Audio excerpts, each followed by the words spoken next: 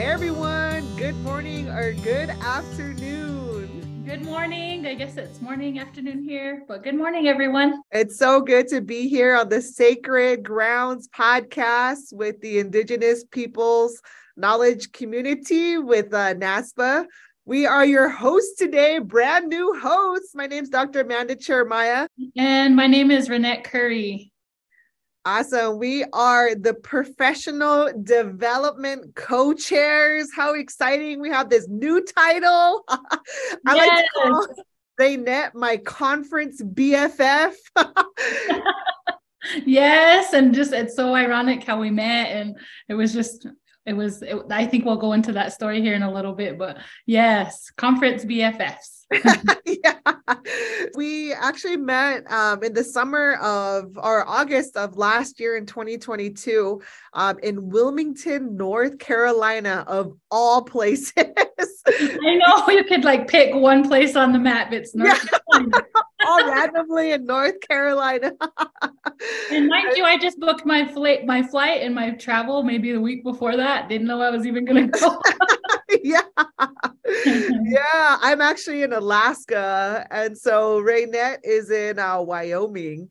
Yeah. So kind of random, maybe not random, but we met in North Carolina for a conference, the ACPA, National Institute for Native Leadership and Higher Education. So that's what where we connected in North Carolina. And that is just so ironic. It's like in North Carolina, now you're in Alaska and I'm in Wyoming. I know, which is so all these places that people are like, oh, wow. I know. And it's funny because the reason why we connected is that we have a mutual connection.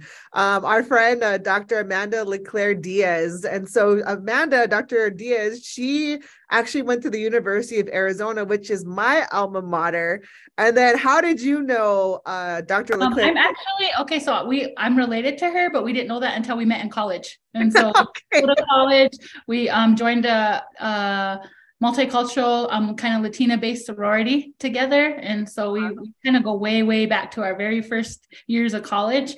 And then, and so we've all stayed connected. I stayed connected with her all these years and get to see her once in a great while.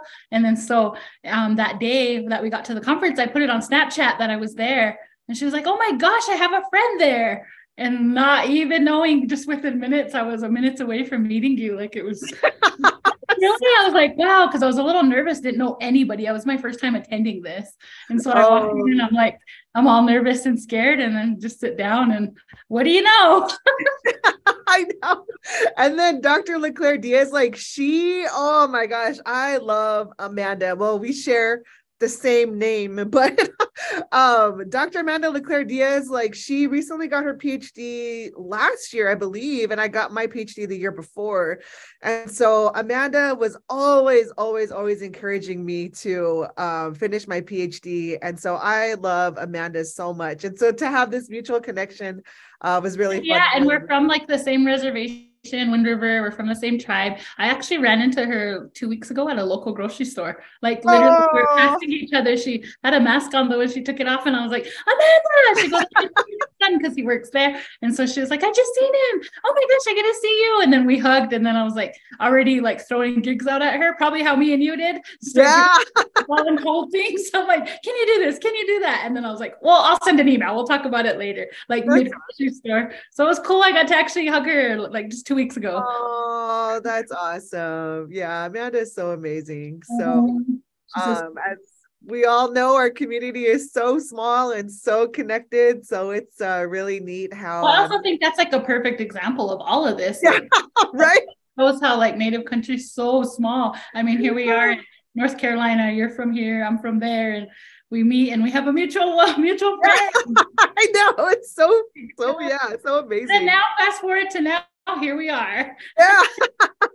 And so that's where we recruited Renette to be a part of the IPKC professional development co-chair with me because I thought it'd be really cool.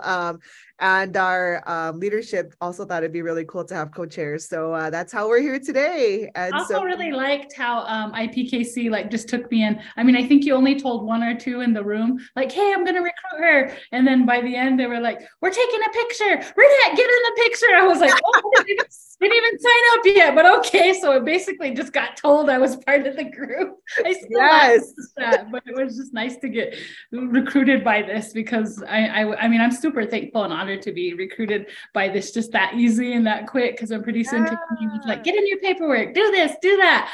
And here I am. So it was just funny how we just right away just got recruited. I got recruited by you. Yeah, totally. Right there in North Carolina. Every time I say that, I always think of that one song from like the 90s or 2000s. Is it Bubba Sparks? He's like, North Carolina. No, it's Petey Bob's.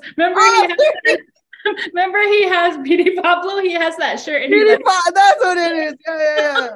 He's all spinning it around and he's all, oh my gosh.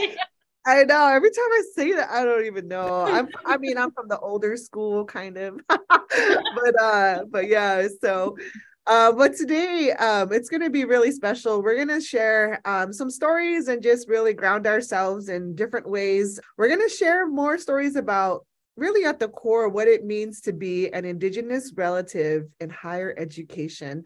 But before we jump into that, it's really important that we introduce ourselves and we ground ourselves in our own way. And so, Renette, please share who you are, a little bit more about yourself.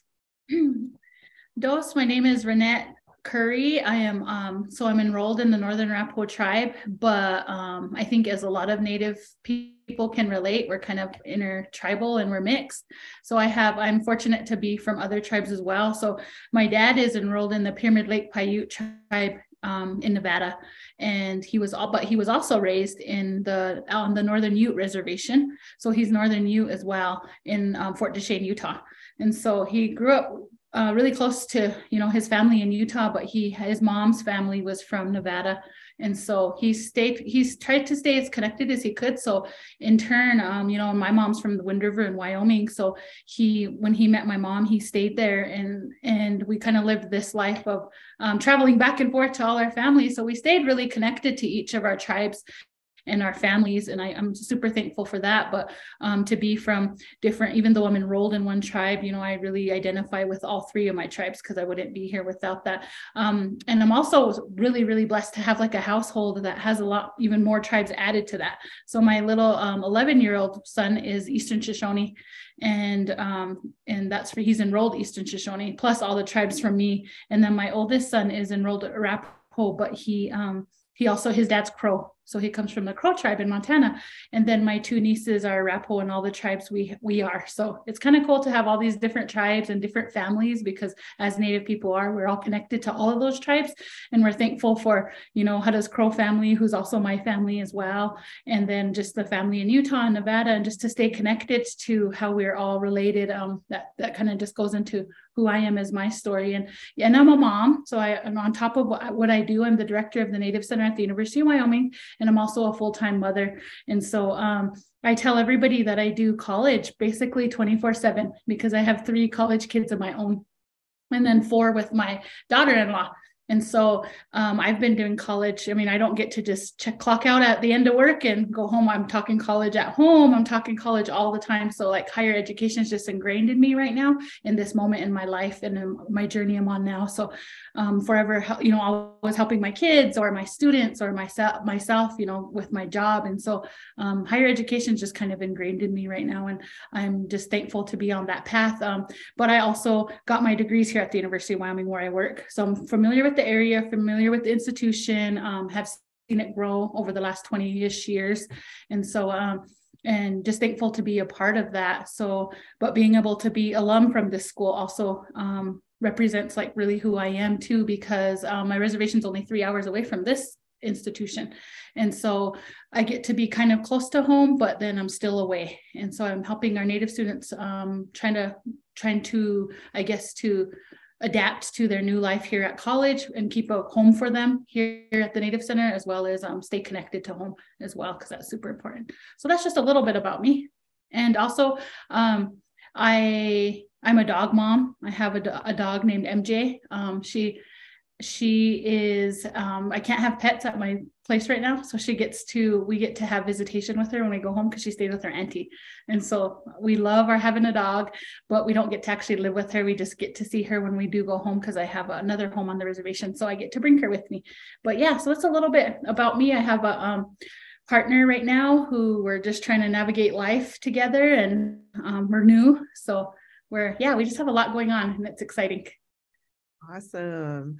Yeah, we are Facebook friends and Snapchat friends. So I always enjoy seeing your community and your family get together. It seems like you have a lot of fun when y'all come together. It always seems like there's a barbecue or a birthday party or something happening. Yeah, we're always doing something. Also, one thing I really like to share is I'm going to be a grandma in probably a few weeks. I don't even know. Oh my goodness. Yeah, I think the due date's February 18th, but she can come, anytime. And it's it's a girl. And so we're getting ready for her. And so that's really exciting right now. So we're having all this excitement, but so much new changes in our lives, and we went through so much too as well. We had a lot of challenges and struggles as a family in the last 2.5 years, but to us this is a blessing, and so we're really excited because we've experienced a lot of loss and grief and trauma, and so now we're all getting ready for her to be here.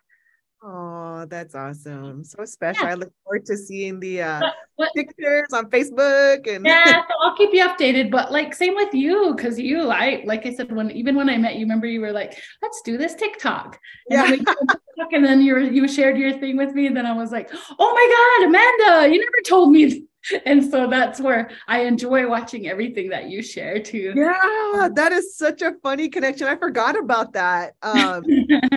We were like connecting on social media, and I was like, hey, like, what's your TikTok? I'll follow you, whatever. And then she was already like following me, but I was like, oh, of course, I don't know, on TikTok it's kind of more yeah, but that was wild. I was like, oh my God, I watch your videos. Like, I know who you are. And that was a whole nother thing. That's so funny. Yeah, all these connections. I like to make a lot of stories about Indigenous like scholarships, focused scholarships, and how Native students can succeed. And so a lot of times that's how I get connected with that. And I think that's probably the first video where I followed you I think you shared a list of scholarships. You were giving tips to college kids, like, hey, this is what you do. This is what, this is some of the scholarships that are out there.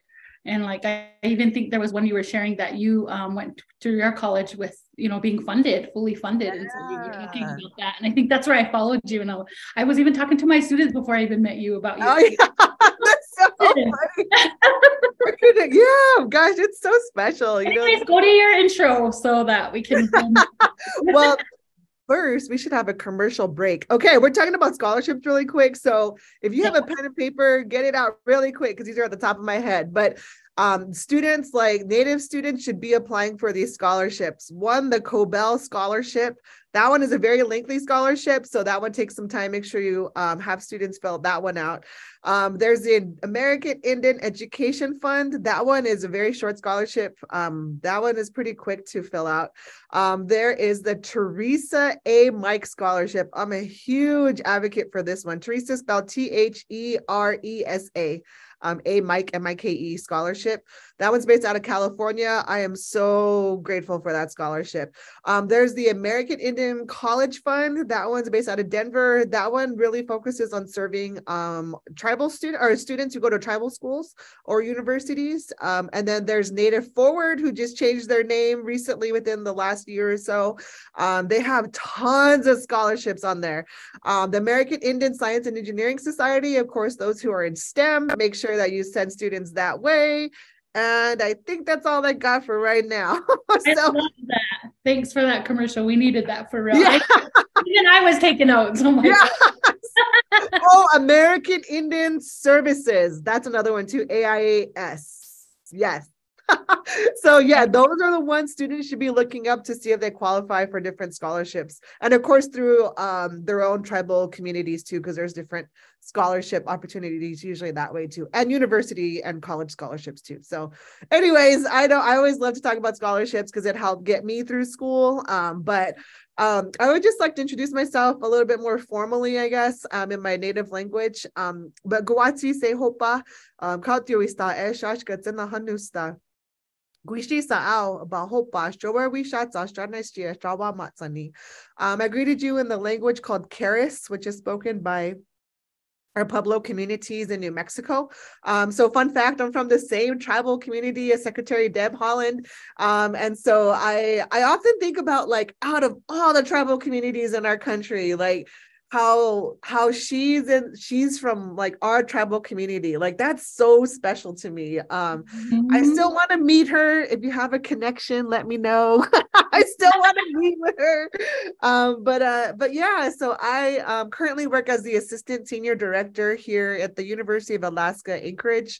And so I positioned my camera in this way so you can see what the light looks like. It's dark most days. Like when you come into work, it's dark, and then when you leave, it's dark. So getting used to the environment here has been pretty fun I to. also noticed it got lighter from when we first started. It So did, yeah. okay, that's interesting. Because Yeah, it's lunchtime here, and it's been, yeah, wow. yeah. Since we're in winter now, of course we get less sunlight, but in the summertime, it's just like light, like 21 hours, 22 hours. But yeah, so it's really been really an adventure to connect with the land here and the environment. You have Yeah. a small question. Do you have when you first got there, like sleep schedule like that? How does that affect like the light? Like, is it hard to sleep when it's all light in those days, or do you have to really darken your Yeah. I think it's actually pretty easy to transition, I think, into an environment where it's sunlight all the time. I mean, a lot of time it's really neat because with the seasonal change, like, I mean, when it's light, a lot of people go fishing at like 2 in the morning or like 3 in the morning because there's sunlight. And so, but when I sleep wow. though, I mean, I have like dark out curtains in my room, so blackout curtains, so Yeah. it helps, I think, but it is really exciting when it's sunlight all the time. It's so much fun. So I'm looking forward to this next summer. I see myself here in Alaska, at least for the next few years, at least like 5 years or so. I really enjoy my job and my work. I help outreach to our Indigenous communities here in Alaska, which is a massive state. And so I do rural travel to our communities like Bethel and Kotzebue. I'm a part of the Acceleration Academy components here in our program with the Alaska Native Science and Engineering program. And so we engage students in STEM and help enroll them in college courses while they're still in high school. So they are finishing high school at this accelerated rate and connect them into the STEM field. So it's really an awesome program. Within our program, the one that I oversee, there's about 150 students, and about 70% identify as Alaska Native or American Indian. So Wow. Okay. so there are a lot of similarities, but a lot of differences that I've noticed among our Indigenous communities. Like, this is my observation that Indian country isn't really used. Indian country isn't really used. Where in the lower 48, that's something that's readily just accepted, right? Because it's not a part of the vernacular. Like, it's very different like that. I don't think there's a lot of folks that identify with that term. So I'm trying to be more inclusive and think about maybe like Native America, like that. Oh, okay. That is more appropriate. And so there's just a lot of differences that I'm like realizing, but almost half of the federally recognized tribes are in Alaska. So that's like amazing to me. Out of the like 574 recognized tribes, like almost half. Wow. Really fascinating. There's like a whole nother structure here. Here I there's also see where you do a lot of like traveling and you have to fly into all these communities, right? Whereas here we just, in the lower 48, we're just traveling from state to state. You like fly into those actual communities and you have to take your everything with you, right? yeah, like the supplies and stuff. Yeah. Yeah, all your supplies. Being on a road system, and it's crazy to think about it like that because, down in the States, it's like you're always almost on a road system of some sort, whether it's dirt road or a highway, or you can connect, right? But here, though, the road system ends at a certain point, right? Like, so Wow. it brings just like a whole nother level of understanding about access to water, to resources, to food, to gas, subsistence way of living. Like, it's just really different. And so I love learning about how the Alaska Native relatives here have, of course, been on this land since time immemorial. And I just have so much respect for the communities here because these are harsh harsh conditions, like winter conditions. Like you go outside in the winter, it is freezing to me.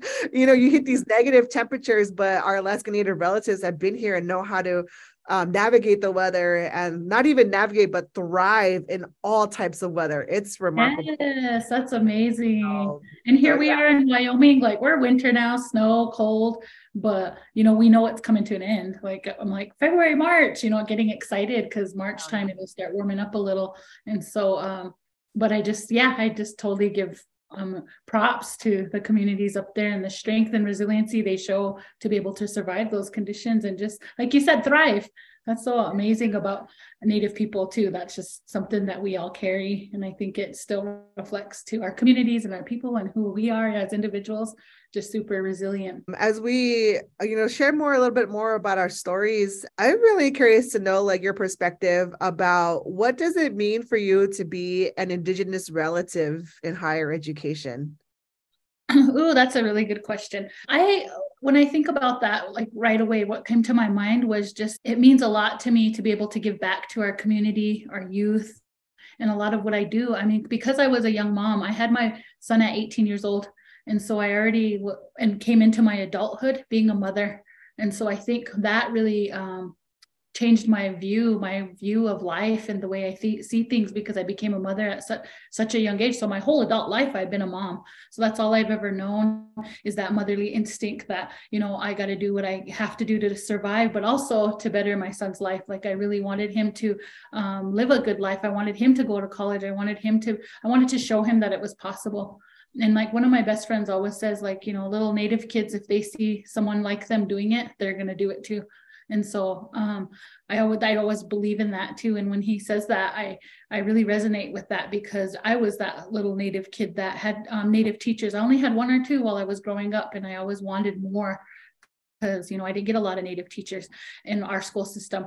But so that's what made me want to go into teaching. So my undergraduate degree was in teaching, and it was with, my whole dream was to go back to the reservation and teach little kids to read and write and to do all these cool things and sing the songs and have fun with them. And I was just so into little kids. And then I had my own. Then it was just like, oh my gosh, like I had to put a lot into it. And I was trying to go to college and have my kid. And so like a lot of how I see as an Indigenous relative in higher education is just really modeling that too, and wanting what's best for our communities and our youth. And I just 100% believe in education, and it doesn't have to be, like a university, a community college or specific, it could be any kind of education, just learning. And I really encourage that to our community and our youth, and my own kids and my family is just find a path that has to do with learning, because we as humans are just incredible. We can soak everything in. We're sponges. And as Native people specifically, like being an Indigenous relative in higher ed, it means so much to me. And I just passionate about being in higher ed. I also got to, be a Native student in higher ed, but then come around and do full circle. And now I'm a director of a Native center that's providing services for our Native students. So that's what really, really guides me, is my own journey through higher ed. And then now I just want to give back, and that's kind of where my passion lies, to be a good Indigenous relative and to share my knowledge on with our Native youth. And I have some non-traditional students who are older too, and like we really get to connect, because even though they're in college, I always tell them there's not a certain age you have to get your degree by. Like, you don't believe in that. Like, when you're ready to go back to college, you're ready, and when you're ready. And even if it's at a later phase in your life or an age, that's okay. And so I really encourage our non-traditional students to continue on this path, and it doesn't matter about age, and there's no time length or time limit or timeline. It's just like, it's on your time and when you're ready. And I have somebody who recently told me that, like, with Renee, it was a lot of what you shared one time. Like, it really pushed me, because I thought I was too old to go to college, but you sat there and really encouraged me, and didn't matter if I had kids, didn't matter if I was, this age, you still encouraged it. And so with me, going back to get my master's degree, I was older. And so I feel like I learned more when I was older. I was just like probably typical college student, young and dumb when I was young. But I grew so much by the time it came to grad school. So now it's just all about like really giving back and modeling that for my community and youth, and then being an advocate on higher education, especially on this institution. I have to advocate for our Native people. Some days are battles. Some days I have to have hard and tough conversations, but it's always for the best of my Native people and my tribal people. And, I serve a number of tribes, but primarily Wind River Reservation tribes, Arapaho and Shoshone. So I'm always advocating for them. I never do anything just for myself. Like I do it for my people, my kids, and my community. So that's what it means to me. And that's my passion. Oh, that's awesome. I agree with so many things that you had said and reflect. You mentioned a lot of things that I, really ascribe to and can resonate with. In higher ed, there's so many different routes within higher education, and it can be quite complex sometimes, like moving in and out of being a student or going back to being a professional, being a student again, or being both at the same time. In my educational journey, like a lot of my family members have gone to college, and I think that's very rare within our Native communities. I think it's becoming less rare for sure. But I have so many family members that have advanced degrees and in different areas and engineering and social work and all kinds of other stuff. And my mom has her PhD in clinical psychology, like her being an example. And she was a young mom too. She was 18 when she had me. And so definitely I saw, from, being my mom being a young mom, like how the different struggles and financial struggles we had, even like looking for babysitters, all kinds of stuff. But what my mom instilled in me from a very young age is to have this tenacity and to have this like endurance and this desire to give back to our Native community. Like, I think that's what it really is about giving back to our Native students and giving back to our communities in these different ways, because we have these different spheres of influence, like within our communities. And I just want to acknowledge too, that I recognize within our Native communities that there's so many knowledge keepers and knowledge holders that in their own right have their own PhDs, right? Like, and have their own masters and own degrees, in these knowledge systems. And I think that's so special and so sacred in so many ways. But I think when I think about being an Indigenous relative, it's exactly what's happening right here, right? Like, we're storytelling, we're sharing stories, we're connecting, even though we're thousands of miles away. It's neat to come into these spaces to share stories. I think that's a big part of being an Indigenous relative, is sharing stories. And I love sharing stories on all these different platforms. TikTok is a really interesting platform that I've really gotten more into, because I engage a lot with the community members that I may not have necessarily have in other spaces. So I think that's really been really special to connect with different students on TikTok and with different community partners. Like, it's been really neat to use social media as a way to connect with our colleagues and students in higher education. So that's been really, really cool. Yeah, and I think that's just something that we're kind of like this whole generation has taken us into, is the social media, to where we can use it to our benefit.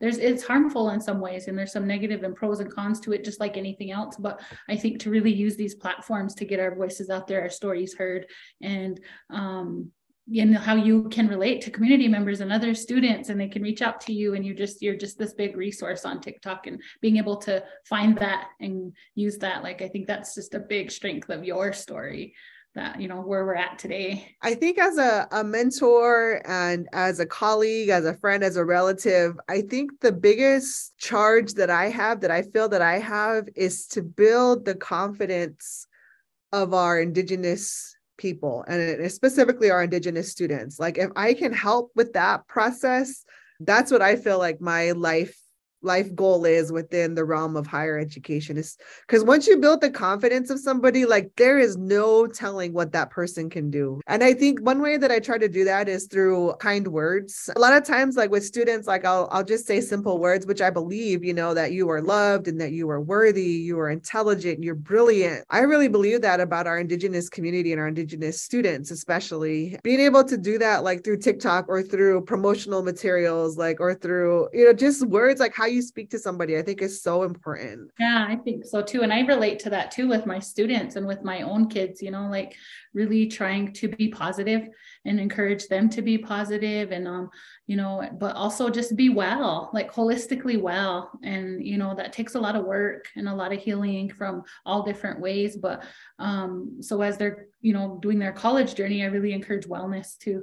I really want them to heal and work on themselves at the same time as they're going to college, because like they're going to be such a driving force when they get done. And to be able to, because some of these things I wasn't taught until later in life. And it's like, wow, if I only knew that when I was young or that age, who knows where I'd be now if I'm already right here, And so I really try to give those kind of tools to students, is to just be well and to take care of ourselves and to work on some of our healing that we need to do too. As we talk about like our career and our professions in higher education, what would you say, like what's some advice you have for other Indigenous practitioners in the field of higher education? Some advice I have is, I think what I really learned in this 5 years I've been, here at the University of Wyoming on the staff side of it, every student's unique. Every student's so different. They have so much different strengths, but then they have so much different ways that they go about things, or the way that their families come from.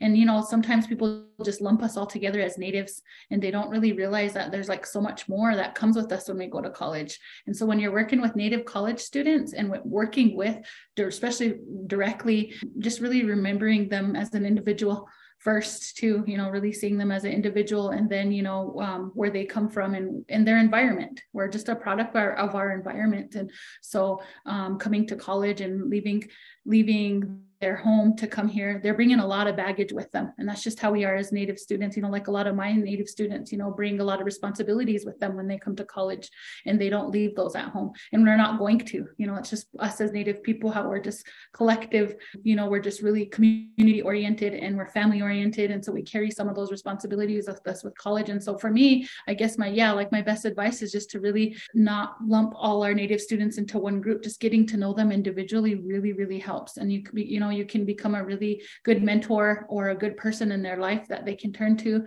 if you can just understand where they're coming from and hear their story out as well. Just not lump us all together, because every student that I serve is super different in so many ways. And I love them. And of course I love when they're all together and they're all in one room. I mean, we'd laugh. Our laughs are endless. Our jokes, our Native humor, of course, comes out. But getting those one-on-one times with practitioners that are working with Native students, I really encourage that one-on-one time. And I know it's hard to come by sometimes, because you're doing a lot of, maybe like if you're in a position like us, there's a lot of admin stuff too.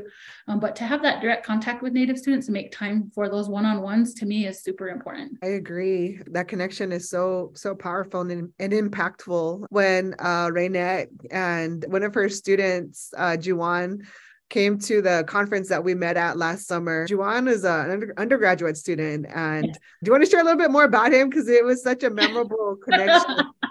He's going to be so mad at me for talking about him on the podcast. I can't help it. Me and you can't help it, right? No, it's true. Because he's super he's an old soul. He's a Native student who's an old soul. He teaches me so much. He's really knowledgeable. He was really fortunate to be raised by his grandma, who just passed on so much knowledge to him when it comes traditionally. But yet he's super, super book smart, and just has so much intellectual abilities that, just can exceed anything. But he is super, super humorous, funny in his sense of humor. And sometimes it's dry and you don't know if to laugh, because is it serious? Is it not? And I think he came off like that to everybody at the conference at first. And I was like, okay, Juwan, take it easy. I always have to tell him, take it easy. And some people don't know if you're joking or not. They get to know you. And then they're like, okay. So, the funny story about the conferences, and I know this probably stuck with everybody at the conference, but he made such an impression on everybody, is, he said our prayer, he prayed, and in his introduction, and I think he prayed and did an introduction, but he did it all in our language, our Arapaho language. And then he just passed on, went to the next person. And I think a lot of people came up to him later, and so they kind of were left hanging. They wanted to know what he said, because he was just so into what he was saying. And then people were like, Juwan, they went up to him after, what were you saying? And then I had nudged him and said, maybe you should translate, because people were still looking at him we want to know more, keep talking. And then he just continued on. But that's just Juwan, he just left everybody hanging. So then there was a lot of people coming up to him afterwards and were like, can you translate a little bit to us? And, half of that was, he was kind of joking. Like, he wasn't like, he's just so funny all the time that he wasn't like gonna translate himself of what he had just said, just to keep everybody hanging on purpose. Yeah. That's the thing. Well, at the end, I remember that he spoke the language, and then at the end, all he said in English, he was like, I do what she tells me to do. And then he sat down. That's what I remember. And then I remember him saying, like, when people were asking him, like, what did you say? And he's like, at this point, it's between me and the creator. That's hilarious, because he was like, Juwan, you just called me out. Because remember, he mentioned that he was my intern at the Native. Call her out. Yeah, he called me out, and I was like, I just do what she tells me. So it just made me look like, which I admit, I'm pretty bossy. Everybody knows I'm like the bossy one. And I've had people write to my face, say, you're the bossy one, do this. And I've embraced it. Before, I would get a little offended when people would say that about me. Now I just embrace it. I'm like, you're right, I am. So yeah, people do this. So Juwan kind of outed me on that one. Oh, that was so funny. I actually brought a student to something like that. And maybe that's some advice we can pass on too, is expose your students to new opportunities. Give them some equal opportunities that you have. Like, if you have a chance to take a student to somewhere like that, to just open their eyes. And because I'm sure all of us have made a lasting impact on his life. He still talks about that trip and the people we met and some of the things. And, I wouldn't be surprised if he ends up in higher education too, as a practitioner himself. He may not admit it now, but, like, he loved his time there. And so, and I know everyone loved him too. Oh, that's so awesome. It was so special meeting Juwan. And I think this goes to what Raynette was talking about, that connection with the students and like getting to know them. And I remember there was one vivid memory when we were on the beach, and Juwan has his long hair. And we're like, Juwan, run. And then we put him in slow motion on the video. So he was like Native Baywatch. But, it was fun connecting with him. It was a very special moment in time for me. And I just met Juwan and Raynette, of course. But it was so much fun. And I just remember being in the Waffle House. We went after like the conference, we went to the Waffle House, and I just remember laughing so hard that my cheeks were hurting, my face. Hey. Just thinking of it makes me laugh, because I just know how much laughter was shared during that. And it was the ironic thing was, all the stories we were telling were like true, real stories. But they were like our tribal stories, or like something from home that we were sharing with the group. And they were so funny, but like everybody had just jokes for days, I think, no matter what tribe and then we kind of related that. We're like, well, all the tribes, we're all from different tribes sitting at that table, but we could relate to each other so much. Folks who are listening, I feel like, I hope that some of these stories that we're sharing remind you of stories in your own journey, as we connect with our community and our students. And this field is so dynamic. Higher education is so dynamic. And, there's a part of being a student, and there's a part of being a practitioner, and sometimes at the same time. My advice, some of my advice is that if you're a student and getting your degree, whether that's your master's or your PhD, my advice and my encouragement rather is that it's all worth it. Like, it's really interesting how the field of education works and how our society works here in the United States. That I know that as I've earned my degree in higher education, my PhD in higher education, people treat me differently. And it's really fascinating to see how this occurs. And among our Native people, when I relate to our Native communities, like I don't start off like, oh, I am Dr. whatever, like it just doesn't matter to me in those spaces. Like I mentioned before, when you're among elders, like it just doesn't matter. It doesn't matter. Yes. Like, there's also that misconception though that it does, and that we see that we identify as those degrees. But like it's like a stereotype misconception of us that are educated. But really, like I was just telling my partner the other day, like I don't, it doesn't matter if I'm educated and they're not. Like, man, if I vibe with somebody, then that comes out later, and then it does. But it's not something like you said, we just bring up like, oh, I got this degree, or I got my master's degree. No. We don't, that doesn't matter to me. Like, it's just, it's there. But like I said, it's about the person and who they are. And if you vibe and if you don't, it's just, and it doesn't have to do with really introducing ourselves with our education.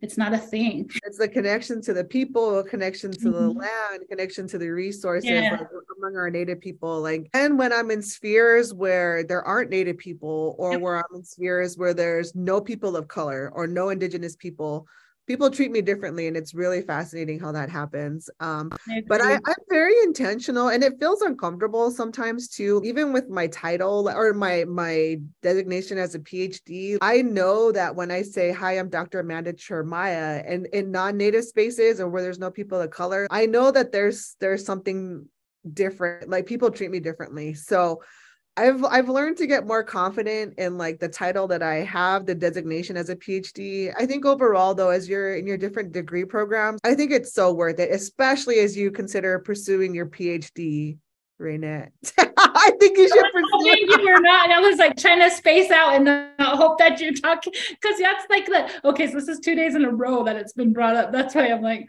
they're all, Raynette, get on it. And, oh gosh, just the thought of that stresses me out. I know. It can be very intimidating, and it is very hard. I'm not even gonna lie, it's so hard because it's always like you gotta write, and it's like this cloud, like you should be writing, like it's worth it, because at the end you're not gonna be writing all the time. Now I get to write for fun, which is cool. Like, definitely. And I know we were talking about, potentially later episodes, speaking with some PhD students or people who have got their PhD degrees and like just moved on into that. And that's super interesting to me. It's something I'm interested for sure. It's like one of those things I like laid out in life, and I do want to get there. But right now I'm just going to live my best life. Sorry. And best life does not mean being a student right now.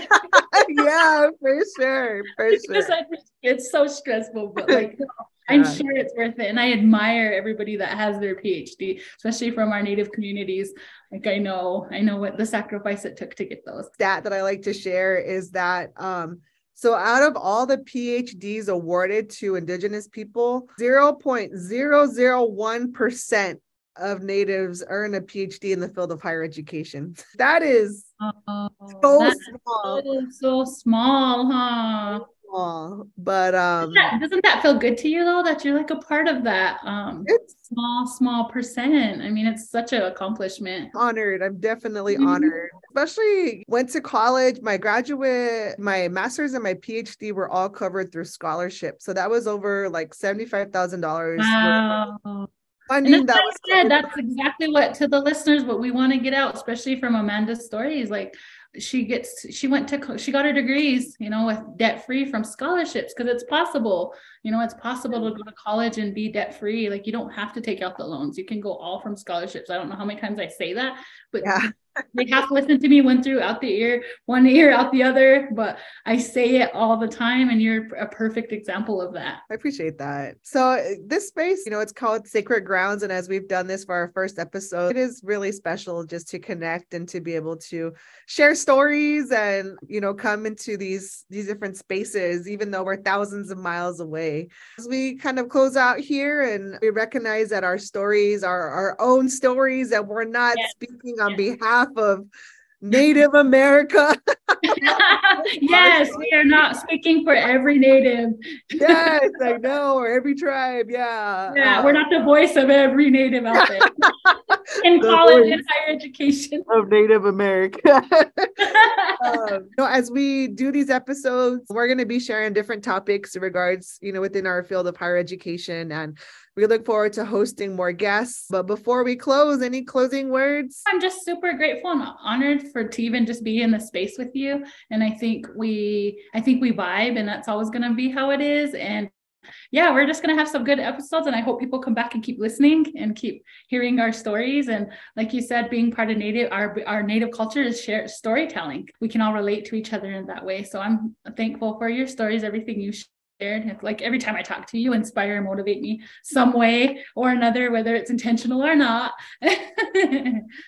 Thank you. I agree. It's always a good day when you connect with Raynette, whether it's on social media or here on our podcast. Like, yeah, I agree. That's why she's my conference BFF. We just get along really well, even though we haven't talked in months, really. Like we should have been, but we could not get on the same schedule. I had a coworker, by the way, tell me yesterday, I keep looking at your calendar to schedule something. It says busy all day. I'm like, oh, yeah, that's kind of my life.